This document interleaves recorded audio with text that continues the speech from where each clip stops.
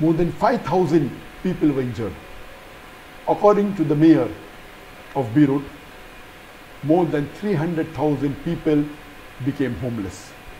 And the population of Beirut is approximately 2 million. So 15% of... Baby, you can call me a Superman. Hey yo, what's up everybody? Welcome back to our channel. It's your boy Jesse Keegan and we are Fanny and Jessy. Thank you so much for being part of the family. Thank you so much for subscribing. You're the realest MVP. And today we're gonna do another reaction, and this one right here is such an amazing reaction. This is kind of touchy and with a lot of emotions. I don't know, but I haven't checked the reaction yet, but it's something that happened a week ago, and I felt like it's something that probably let me just listen to. And this is Dr. Zakir Naik who's talking about it, and I just want to let you know that today we are reacting to the Beirut explosion, action to be taken and lessons to be learned. First of all, before I even start the reaction, I want to send all the condolences to the people of Beirut. And yeah, I mean, hope everything is going well now. I hope that you're holding in tight with all this that is happening around and whatnot. But anyway, guys, so without any further ado, man, let's get it. Before we start taking the questions, I would like to speak for a few minutes on the Beirut explosion, actions to be taken and lessons to be learned. As many of you may be aware, 4 days ago there was a massive explosion in Beirut on Tuesday, on the 4th of August 2020 at 6 o'clock in the evening, that's Beirut time, or 3 p.m. GMT. And in this massive explosion, it was one of the greatest explosions in the recent time, in which more than 150 people were killed and more than 5,000 people were injured, and more than 300,000 people became homeless. According to the president of Lebanon, the cause of this massive explosion in Beirut was because of 2,750 tons of ammonium nitrate that was stored in the Beirut port in warehouse number 12. And this 2,750 tons of ammonium nitrate was stored about 7 years ago in 2013, when a ship was traveling from Gibraltar to Mozambique, and it halted on the Beirut port, and there was a technical problem in that ship, because of which it had to stop in Beirut, and the owner of the ship, he abandoned the ship, because of which a court order was taken where this 2,750 tons of ammonium nitrate was stored at the Beirut port in warehouse number 12. Actually, this 2,750 ton, it was supposed to be sold or disposed of. Even though several reminders were sent to the court and to the government by the port authorities for the last several years, no action was taken. This ammonium nitrate is actually used as a source of nitrogen for agriculture fertilizers. It's also used along with fuel and oil for explosives, for mining, or in construction industry. It has also been used by militants as an explosive. Actually, this ammonium nitrate to store is very safe as long as you take precaution. But if you do not take precautions, over time it may absorb the moisture, it may turn into a rock, and it's very dangerous that it can be inflammable. According to the manager of the port of Beirut, there was a request for repairing the door of warehouse 12, and because of which they were doing some welding to the door of the warehouse number 12, and after that it doesn't know. According to reports, we have come to know that there was a fire at the Beirut port at 6 o'clock Lebanon time, very close to warehouse number 12. And later on, the roof of the warehouse number 12 caught fire at 6 o'clock Lebanon time. And few seconds later, there were many explosions. People thought it was fireworks. And 30 seconds later, there was an enormous, massive explosion which ruined many structures and buildings around the vicinity of the port. And the effects were for kilometers. And the windows of the international port of Beirut, which is 9 kilometers away from the site of explosion, the windows were shattered. 200 kilometers across the Mediterranean Sea, the explosion could be heard in Cyprus. According to the reading, they said the explosion was equal to 3.3 scale of earthquake. It was massive. And because of this explosion, there was a crater created of 140 meters wide and very deep at the site of the warehouse, where water accumulated, and there was a ship which was closed, which was blown to the dock because of the explosion. And in this explosion, more than 150 innocent human beings were killed. More than 5,000 people were injured. According to the mayor of Beirut, more than 300,000 people became homeless. And the population of Beirut is approximately 2 million.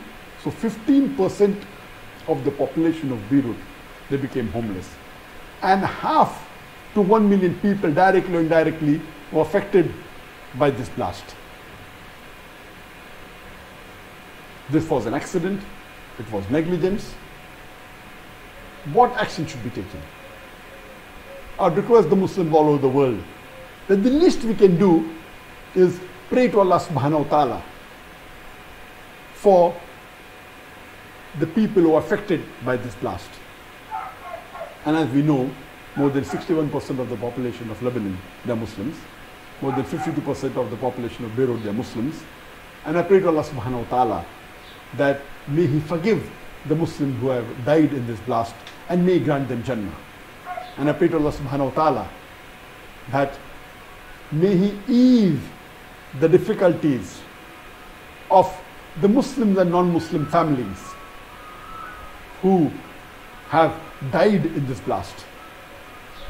May He elevate and may He make it easy for the people who have been affected in this blast. May He give shifa, may He cure the people who have been injured in this blast. And may He give shelter to the people who have become homeless.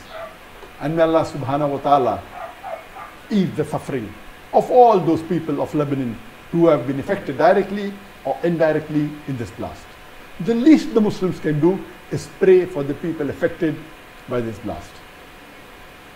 The second thing we can do is we can support financially whatever we can to help the victims of this blast. And alhamdulillah, there are many charities, Muslim and non-Muslim NGOs in Lebanon and in different parts of the world which have started collecting funds. We have in America and European countries and different parts of the world. And alhamdulillah, I request the Muslims that whatever your capacities, whether big or small, whatever you can, we should become part and try and support this noble cause with whatever amount that we can. The third we can do is those people in Lebanon or in Beirut who have not been affected by this blast should support the people who have been affected by this blast. There may be people of Lebanon who may be less affected. They can support the people who have been more affected. We require volunteers at the ground level to help the people who are injured, to help the people who have become homeless, to help the people who may not have food to eat because of the situation that took place suddenly because of the massive explosion, because of this blast. Whatever we can physically, because of the pandemic which is there, the COVID-19, it may be difficult for the foreigners to enter Lebanon, but yet there are people who are trying. Whoever can physically support, they should. And last, what we can do is try and spread this message that we should not be negligent about the information of the blast, the actions to be taken, and the lessons to be learned. What can we as Muslims learn from this tragedy? Number one, we should not be negligent. This tragedy happened because of negligence. We should see to it that we should be careful and we should take precautions wherever required. For example, we should see to it that in our home we have the kitchen. Many people keep the gas open, unattended. There may be someone who lights a fire and there can be explosion in the kitchen. We keep and we store things inflammable in the wrong place, which is wrong. And we may not be careful in how we store the inflammable items. All these are lessons to be learned, that we have to be careful and we should not be negligent.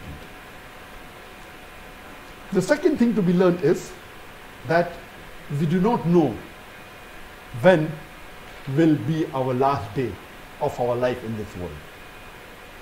Normally, many of the Muslims, we pray for the Muslims all over the world that are suffering. And I too, every tahajjud, I pray for all the Muslims in the world who are suffering. And I particularly take the names of the people who are suffering in Yemen, the Muslims in Afghanistan, the Muslims in Kashmir, the Muslims of India that are being persecuted by the Indian government, the Muslims in Bangladesh, and the list is long. I take the names of the people who are more persecuted. But generally, we pray for all the Muslims, even the others which are being persecuted in different parts of the world. We know that amongst the Muslim countries in the world that are there, maybe 25% are being persecuted on a great level because of the persecution maybe in China, or maybe in Burma, or maybe in Palestine, or Syria, or Yemen, because of persecution or because of war. There may be another percentage that may be less persecuted or less oppressed. There may be some living in a country where there may be very little problems for them. And many times these people living in the countries where there is not a major problem may think and pray for the people, for the Muslims of other part of the world, but they may think that these people, because of the war zone, may die any time. But they may never think that even they too can face a calamity. And what happened in Beirut? I'm sure that almost all the people who may have been killed, they may never have thought that that was going to be the last day of their life. They might never have thought that they will never see the next day in their life. So it's a lesson for us that irrespective whichever part of the world you are living in, irrespective what is your age, irrespective what is your status, whether you're rich or poor, whether you're healthy or sick, you may never know when will be the last day of your life. That's the reason a Muslim normally should lead a life and should be prepared that maybe today is the last day of his life. So what should he do? We should take a lesson from this, that we should be prepared to face our Lord if we are to die today. And for this, we should see to it that we should do all our fara'is and stay away from the haram activities. We should see to it that we believe in Tawheed, that we pray 5 times a day, that we do all the fara'is and we stay away from the haram, the major sins and the minor sins also. If we are sure that we do all the fara'is and if we are staying away from the major sins, And we every day ask for forgiveness in our salah, in our tahajjud. Then even though as we are human beings and we do sins, we can always hope from Allah subhanahu wa ta'ala that when we pray for forgiveness, when we do istighfar, inshallah, Allah will forgive us. So if every day we offer salah and we ask for forgiveness for all the sins we are doing, if Allah forbid we have to die that day, inshallah, it will be a great blessing for us. And inshallah, there are high chances that we shall enter Jannah. So this is a lesson to be learned, that we don't know how long we will live. We should be prepared that we will die today. At the same time, we should plan for our future. What we are going to do tomorrow, maybe after a few weeks, or a few months, or a few years. This is what a moment a believer does. He plans for the future, but is prepared that he can die today. He may not live to see tomorrow. This is a lesson for us. What happened in Lebanon was accident, it was negligence. It can happen in any part of the world. Maybe we too can face a calamity. And we pray to Allah subhanahu wa ta'ala that may He forgive our sins, and may He make us pray for the victims throughout the world, including the Beirut blast, and may we learn lesson from these incidents so that we can come closer to Allah subhanahu wa ta'ala. Wow, that was amazing right there. But again, so much to take in, man. That was bad. So like I was reading an article just the other day, and it was saying like Beirut will never be the same again. And just thinking about it, like, it's crazy, because when you look at the people who are affected, it's a massive number of people who are affected. More than 300,000 people are homeless or something like that. 3,000 injured, 100 and something died. And just think about it, man. You know, you're in the middle of pandemic and then something tragic like that just happens. And yesterday you're just living in a, I mean, just think about it, like you 1 second you're living a happy life, and then the next second just something happens and it changes the whole aspect of life. That's really crazy. That's really crazy, man. And thanks to the people who are donating, actually, that's so amazing. I will try and find a legible donation link that it probably is going to go to the people who are who shares probably the donation or something like that. I'll find a legit one, because I understand at this period of time there are a lot of scammers out there who are trying to eat from, who are trying to benefit from the scenario, or probably the things that are happening around the world or something like that. So I'm going to find a legit one. Probably going to, if you feel generous enough, you can just go on and delete on that donation link in the description below. But what I'm trying to say is that, just like the way Dr. Zakir Naik has just mentioned, it's good to be vigilant enough, because it could have been prevented, you know, if they had taken action a while ago. That was like 7 years ago, when those ammonium nitrates was stored in there, and then they became like stones and really hard. You get it? And you know, ammonium nitrates, those are really explosive chemicals or something like that, and they could have gotten rid of that like long time ago, but probably, I don't know, it might be an accident. But again, in my heart I feel like all these things are somehow, I don't know, man. I feel like there are no accidents. There are no accidents. Some things are planned and they were meant to happen at that particular. Some people are evil. They do this thing to make humans suffer. You get it? You need to understand. And we are in the month of August. This month of August, a lot of things normally happen. Like, for example, I can just give you an example of what is happening around the world. Yeah, just after the Beirut incidents, a lot of countries had the same experience, but not as big as Beirut, but there were fires like everywhere. When you look at Russia, just the other day there was a bomb or something.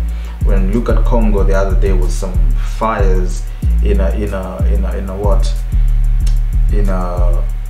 or some fire in a little like storage or warehouse or something. And in Beirut, this was, I think, in a big warehouse or silos where they store grains, they store probably fertilizer and all those kind of things. Also in which country? China. I mean, it's been happening around. It's been happening around. You can just go check it out on Google. It has been happening like close to 11 countries or maybe 13 countries have been affected with fires and whatnot. Somebody told me that's not a coincidence. Is that a coincidence? Sometimes I feel like they're no coincidence. These are things that were planned and arranged to happen probably simultaneously or probably day by day to just affect humans' energy. You get it? Just to make us feel at our lowest point. You get my point? But anyway, whatever is happening around the world, hope this will stop soon. And for the people of Beirut, take heart, man. Better days are coming. But remember, we have to be vigilant enough and we have to prepare. Just like the way Dr. Zakir Naik just mentioned, let's prepare for the future. Preparation for the future is really good. I know we live in the now, but it's better to actually prepare. But again, as much as you want to prepare for the future, there's some people out there who are planning our future for us. And these are the governments that are existing today, you get it? Which is so sad. You get it? So, but it's good to prepare for your future, especially for the future generations, because this is a generation that is gonna make changes around this world. So if we make a better decision for them, then good things are gonna happen to them also. Yeah, so I think that's what I wanted to react to today. And if you have any kind of, what do you call this? If you have any kind of comment you think that you want to add on, just let me know in the comment section below. What do you think, man? What do you think about the whole issue that is happening that happened in Beirut, and also what is happening around the world? I know you can call it the end of the world. Other people will say that it's a new world that is being formed and the old one is being passed on or something like that. I don't, just let me know in the comment section below. What do you think? People have different beliefs. Just give me what your belief is. I know there are different religion on this platform. Just let me know in the comment section. What do you think, man? What is happening around the world? Is all these things staged? Is all these things planned to make humans suffer? What is happening? Why are innocent people dying? People who have no idea of what is happening around the world, why do they have to die? Just let me know. Just let me know in the comment section below. It's not, I feel it's not good. Somebody innocent who has been living his life probably in a good way, and all of a sudden, boom, I mean, you're nowhere to be seen and you're gone. Just let me know in the comment section below what you think. And if you feel like I reacted to this video in a better way, just give me a thumbs up, and don't forget to go down in our comment section below and tell us exactly what you feel about the video over here and my reaction. And also the most important thing, guys, don't forget to subscribe to our channel. The more you keep on subscribing, the more you give us the motivation to do a lot of videos and to give us a better content. And if you we have our Patreon. If you want to support us in our Patreon, just go there, man, and check our Patreon in there. Just feel free to, you know, support us, and thank you so much once again. And last but not the least, we're going to see you in the next video, and peace out.